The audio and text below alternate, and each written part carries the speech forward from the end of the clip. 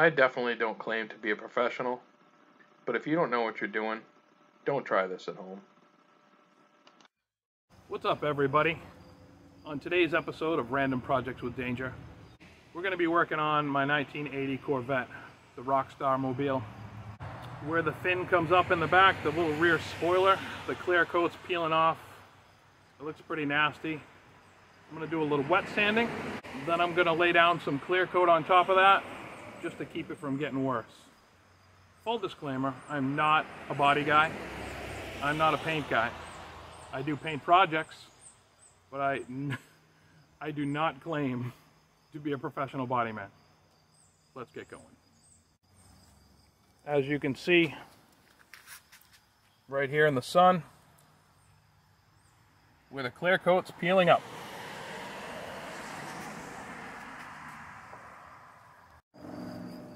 The first step, get out the wax and grease remover and take anything off. Just as it is. If there's any wax, if there's any grease, it's going to take it off.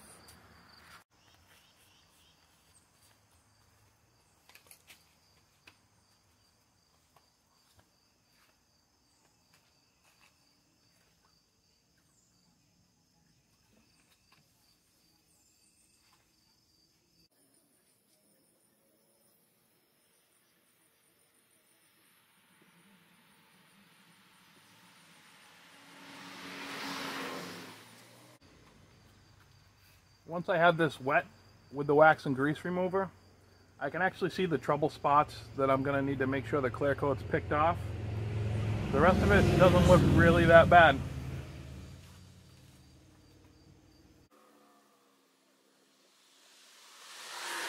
So this next part is going to be a combination part. I got my little scalpel here. I'm going to carefully cut around where the clear coat's peeling. And I'm also going to wet sand the whole area with 2000 grit. Got my 3M 2000 grit and a little piece of Scotch-Brite. Going to soak that in water and wet sand the whole area. I'm just scuffing this up, little teeny scratches. I'm trying not to take any material off that I don't have to, just to scuff it up so the new clear coat will stick.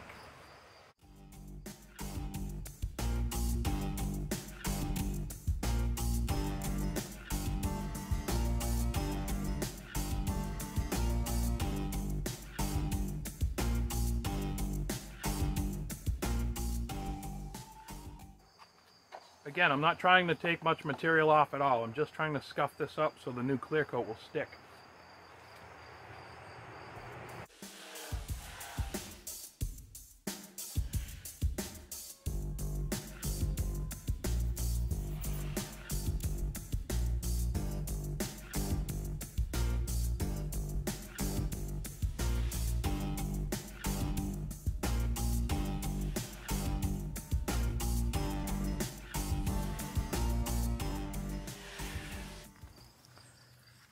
Alright, we got some wet sanding done. I'll try to keep my shadow out of the picture here. You can see there's a couple of spots. I don't know how well you can see that. I think it's, yeah, right about there, where you can see some black showing through. That's where the red paint kind of got rubbed off. And I wasn't sanding that aggressively, and that was 2000 grit, so you know that paint was thin. I'm going to load up the airbrush and try and feather it back in once I get done wet sanding and peeling off the clear.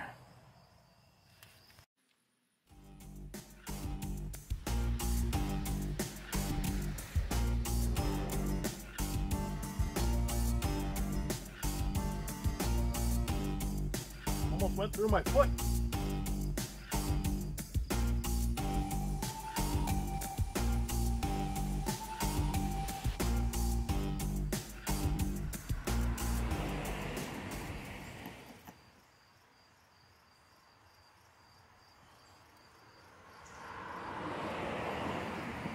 See all those little bits of clear that are coming up? I kind of want those out of the way so the new clear can at least seal the edge and keep it from getting worse. Got a little bit of work to do.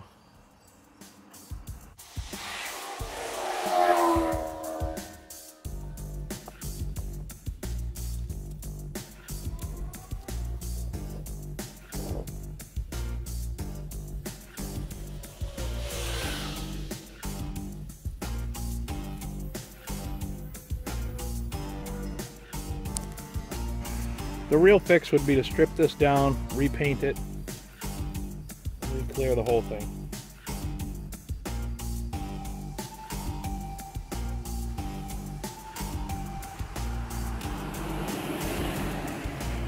As you can see, these plastic bumpers, they get waves to them from being out in the sun.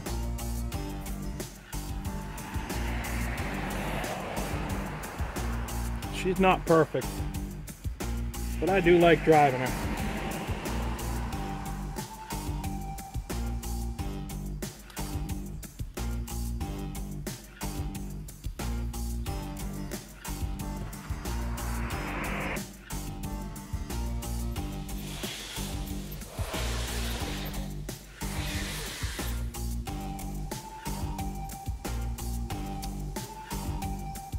You want to be very careful when you're on the sharp edges.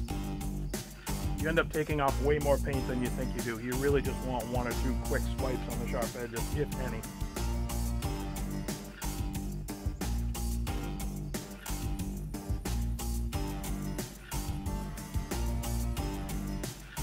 I'm really liking that. There's a little bit more to go, but I think it's going to look pretty decent when we're done.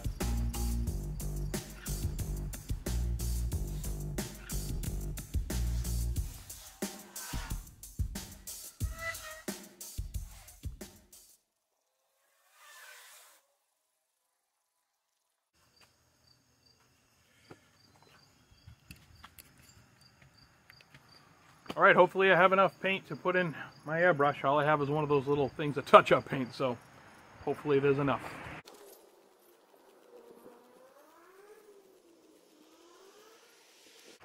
I'm going to take you in. Maybe you can see this.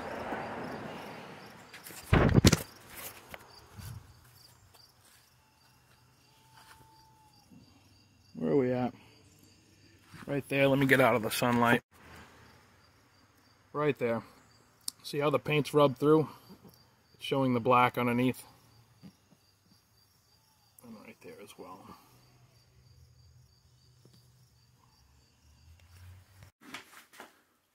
So all I have is this little teeny touch-up paint. And let me tell you, there's probably 3 drops in there. So I put some reducer in it, and hopefully I have enough to load up the airbrush. I think I got this old airbrush on Amazon, but I like it. Because, again, not a body guy. I'm not even an artist. But if I can get this out of the case here, I'm going to show you something.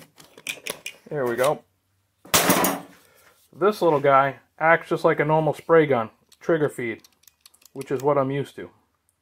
So let's see if we can get this loaded up. I was able to get a cup full. I have it thinned out pretty good, so let's go give it a shot.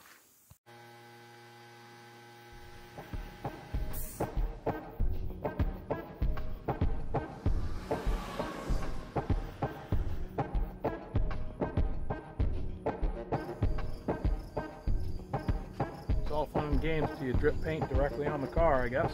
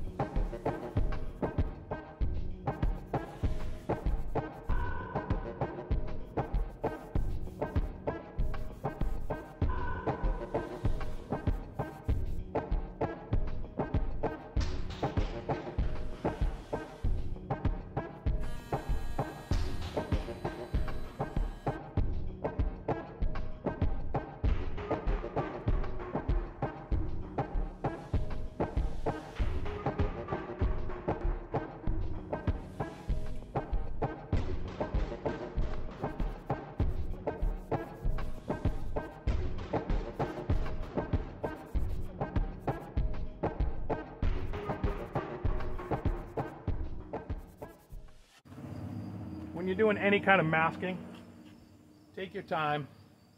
The end result is only going to be as good as the prep. A lot of people think painting cars is just get it in the booth and spray it. It's like 95% prep. And that's no joke.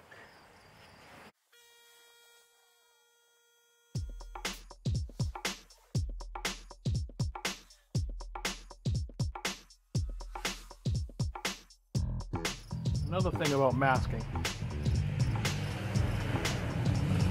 If you don't think overspray is going to get on something, and you don't mask that spot, that's exactly where the overspray is going to land.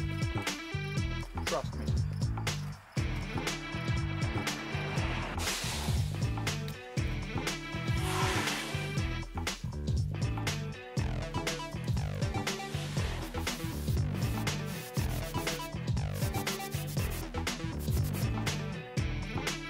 I may have thinned this paint out way too much because it's taken many layers to cover, but I'm alright with that. One of my friends who owns his own body shop taught me this trick. I don't know how effective it's going to be, but we're going to try it. When you want to re-clear something, but you don't want a hard edge to show up that you have to sand and buff, find the body line where you want to tape off.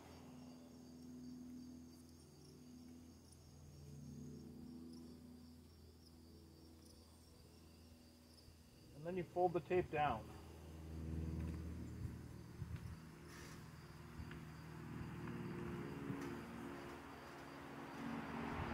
You fold the tape down about halfway or so.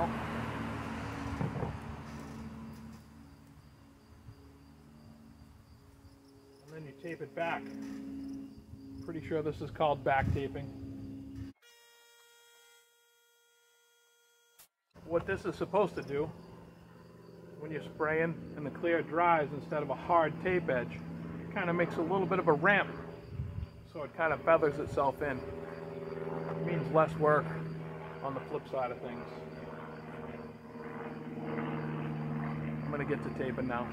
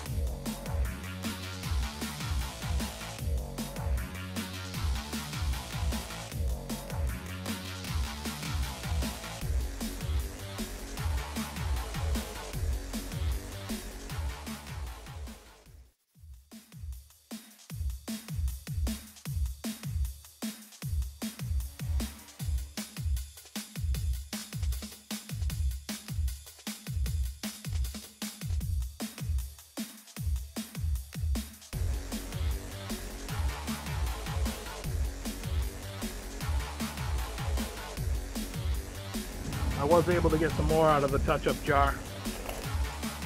It's covering nice.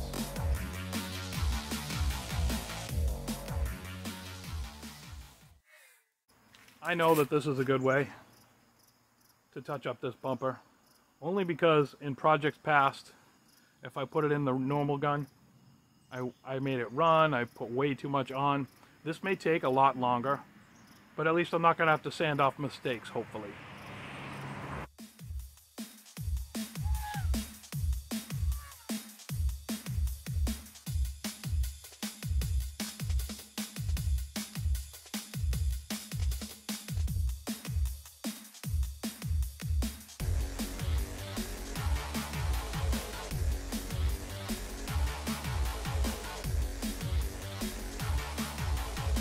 Try not to get my hands on the paint directly to keep the oil off it.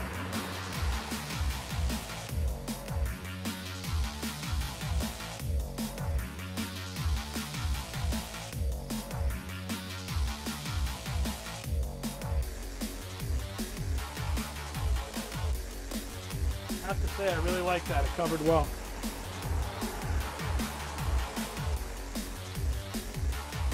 Let's just hope the paint color blends and it doesn't stick out too bad. It's pretty close.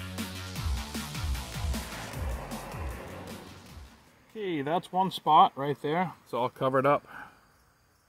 The other spot was right about there.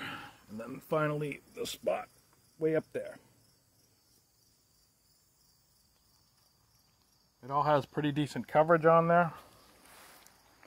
I think it's time to mix up some clear. Here's the clear coat that I'm using. Pretty sure I got this at tcpglobal.com. That's where I think I got this stuff. There's not much left. As you can see, I marked on there 4:1. So that means 4-part paint, aka clear, 1 part hardener. Mix it up, strain it, put it in my little gun here, which I got many, many moons ago for like, I don't know, 25, 30 bucks. I think there was not Harbor Freight, but someplace similar. But it works good. So we need to mix 4:1 with this clear versus hardener. I have this little metal cup, whatever you call it. This is how I'm going to mix it. I don't have any fancy measuring devices. Matter of fact, I just have this paint cup from Lowe's, which doesn't have any measuring, pre-mix, nothing. So, we're just going to put 1 hardener in and 4 parts of clear.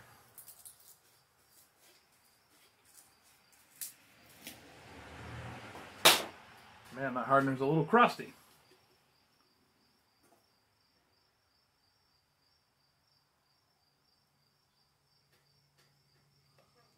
There's 1.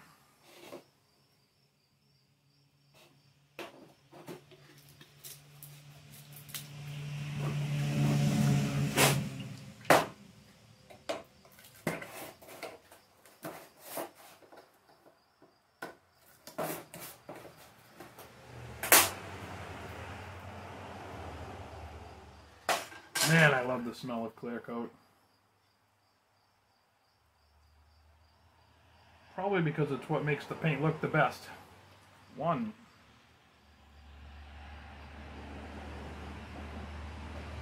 2.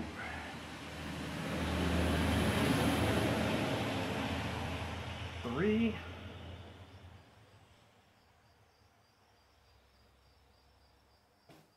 4. 4:1.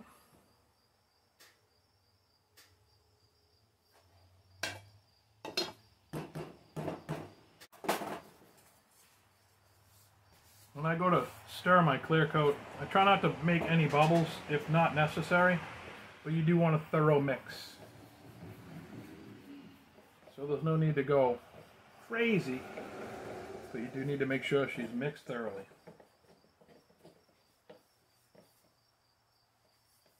Also, when it comes to clear coat, this is an obvious statement, but you don't want any flecks or any dirt or anything in the clear. So take your time. Take all the prep necessary to make sure you don't get any flecks in it. I can see right now that I have 1 little piece of dirt in there, and it's going to drive me nuts. So I'm going to try and fish that out, but I am going to run it through a strainer, so hopefully I won't need to. We've got a nice thorough mix.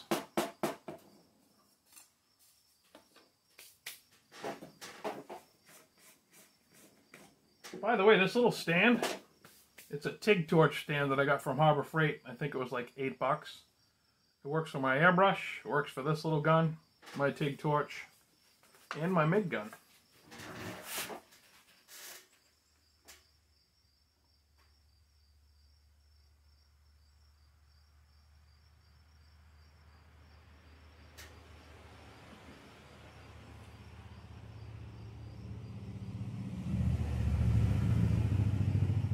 Perfect. No little specks in the clear. I like it.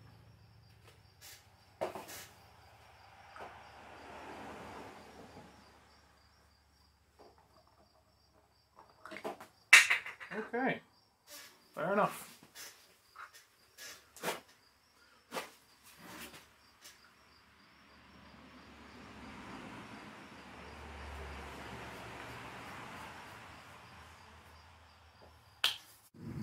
always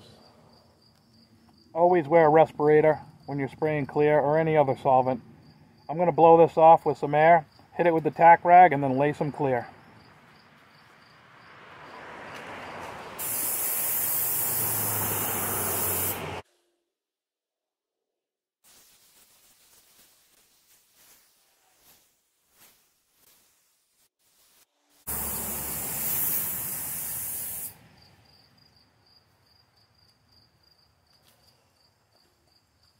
The first coat, I like to just dust it on there, and then we'll lay it in a little heavier on the second coat.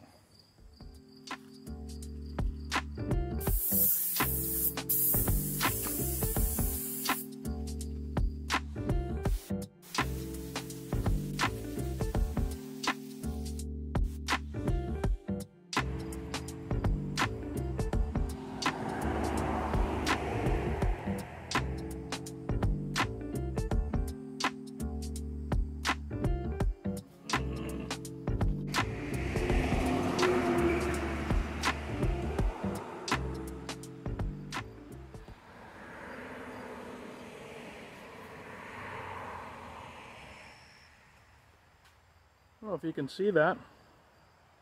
That's an eyelash. And of course it was in the clear.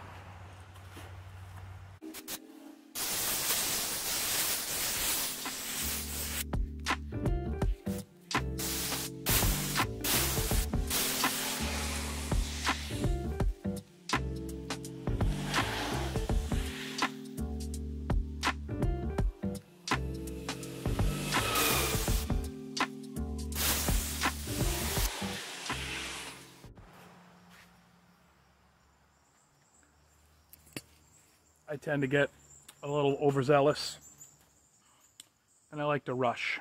So right now I'm going to let that sit for 5 minutes because I know myself. I'm going to put the clear right to it and I'm going to make a run. So I'm going to take it easy. I'm going to take a minute. I'm trying to avoid hitting the edges with the rolled tape. I just want to kind of come up to it and not really lay it in thick around those edges. That way less sanding to do after.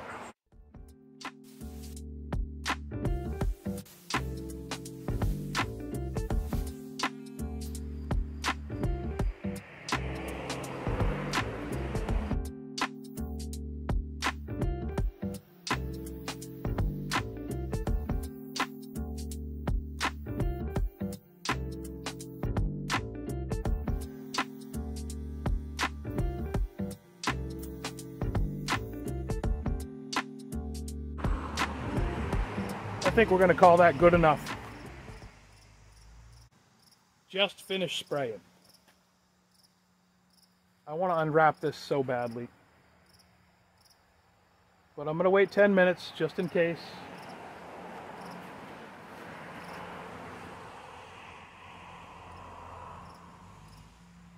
Bugs are already starting to crawl towards it, so let's give it a minute.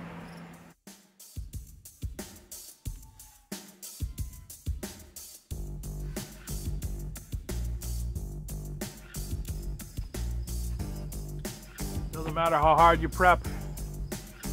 So as I started taking the plastic off, for some reason, little flies started landing in the clear.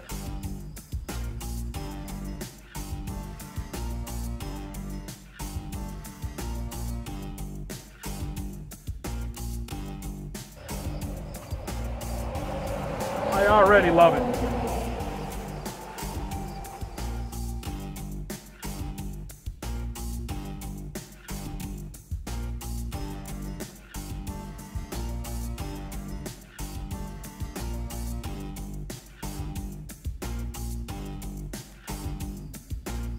As I was peeling the tape off, I pulled another piece of clear off, so I'm gonna have to, I think I'm gonna see if I can do that. I don't know if I want to use the airbrush or not, but as you can see, there's one little fly in the ointment. There's two, and there's two friends.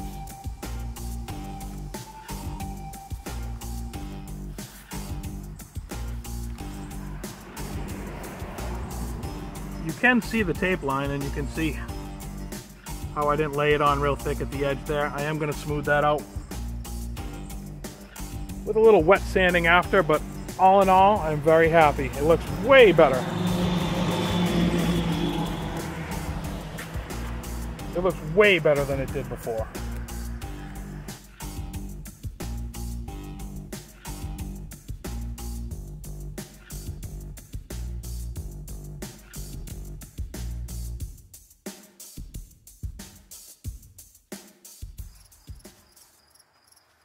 I like it.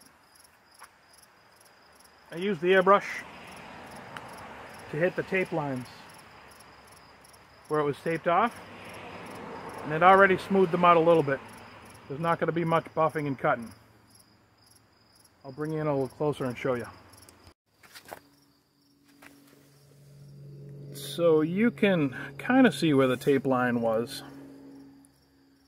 but I just hit it with the airbrush. Obviously there's some orange peel that needs to be sanded out. I understand that. But you can't really see the tape line. So much better than before. So a while back I made this air cleaner for Old Blue. I never got around to putting a coat of clear on it. It just so happens there's some left over in the gun, so we're going to shoot it with some clear.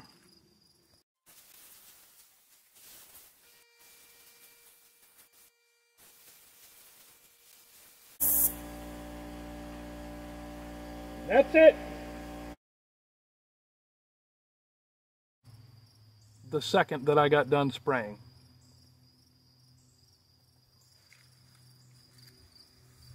Well, that's it for today's episode. What did I learn? I learned that back taping works. The line for the tape line where the clear met the paint, you could barely notice it. And once I hit it with the airbrush, it almost disappeared. So thank you for that trick. That was taught to me by my friend Jason, who owns his own auto body shop. So thank you, Jason, for teaching me that trick. All in all, do I suggest doing any kind of painting or body work outside? No, don't do it. If you look really close, you can see dust in the clear on the car, but that's all right. The car's not perfect. The car's a driver, but it looks way better than it did, and I'm happy. So thanks for watching, and we'll see you next time.